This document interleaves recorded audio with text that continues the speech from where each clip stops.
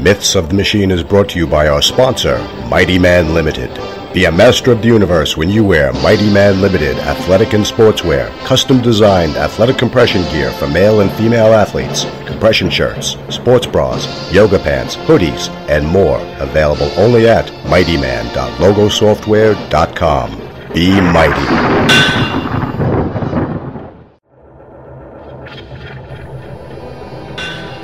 Since the time when men gathered around campfires and told tales of the warriors who challenged the monsters that gather in the dark, the mighty men who fought alongside the gods, some rising to victory, others falling to the abyss.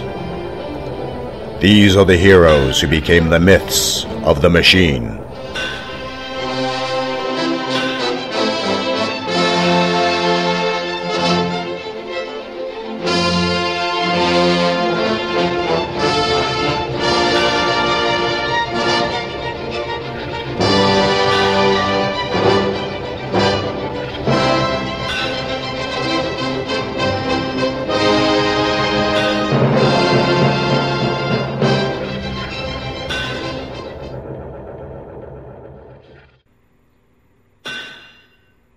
May 2016, Adams County, Ohio.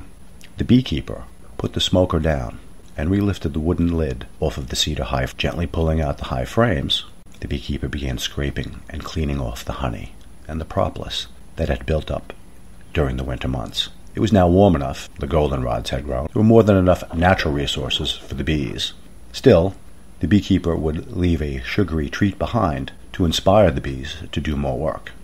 After the hive frames were scraped and cleaned, all but one were replaced, the beekeeper reached for a small wooden box, and inside the small wooden box was a plastic queen cage with a piece of red candy stuck at its gate.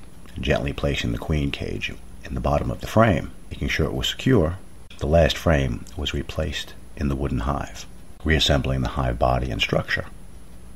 The beekeeper began to notice the blue skies began to darken, and the wind began to pick up. Still somewhat agitated from being disturbed, the bees flew about as the beekeeper began to reload the transferable supplies back to a candy apple red Jeep Rubicon.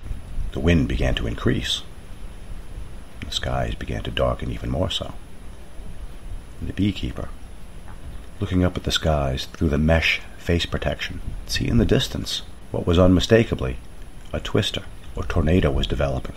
The tornado was quickly approaching. The beekeeper, securing all of the gear in the red SUV, unzipped the white bee suit, the bulky white suit sliding down the beekeeper's muscular, lithe frame. The beekeeper removed the head protection to reveal the face of an attractive young girl with auburn hair in a side braid. Flannel cut-off top and cut-off jeans created the Daisy Duke-like farmer girl look. Oddly, she didn't seem worried that the tornado got closer and closer, the winds picking up, the bees becoming more and more agitated. She reached to her braid with her hands and undid it, loosing her hair. Shaking her head, she looked up at the skies as they darkened, and her eyes began to glow, as did the amber pendant hanging from her neck. Her hair began to float as if it were collecting static electricity, the tornado getting dangerously closer, and with her arms spread, the bees, agitated, quickly returned to their hive.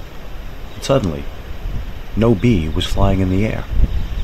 It was only she, the beekeeper, and her glowing eyes, and her statically charged hair, and her outspread arms, and the tornado getting closer and closer.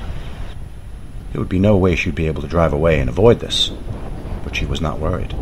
Reaching her wide arms to the sky, the young woman took aloft.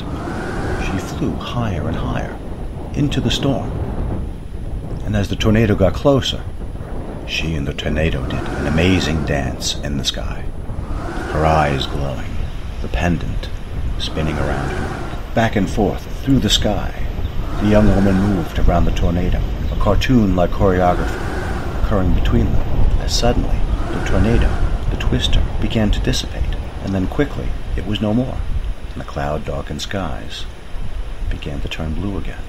The young woman gently landed to the ground. Pulling her hair back, she smiled, looking up at the sky, looking at her beehives, undamaged by the meteorological choreography that had just occurred moments before. Her eyes still aglow, the amber pendant around her neck still humming with energy.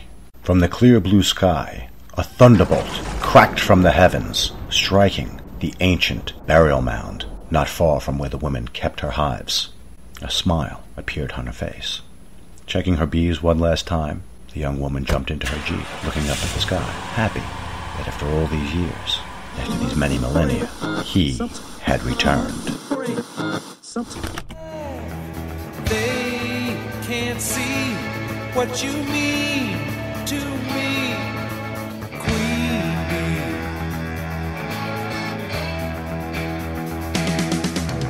They can't see what you